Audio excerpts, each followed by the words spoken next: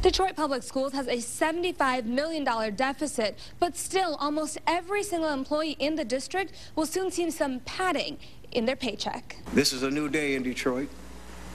I truly believe that anything is possible. For every $5 million in annual savings, the district will get a 1% bonus to its nearly 8,000 union and non-union employees.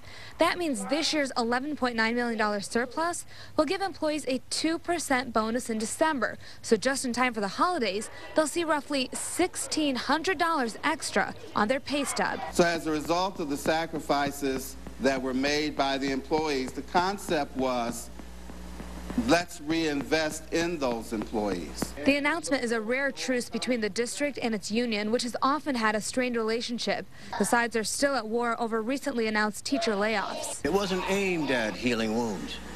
It was aimed at our people have gone through sacrifice. But I think most importantly, it's a symbol that Mr. Roberts appreciates the sacrifices that have been made.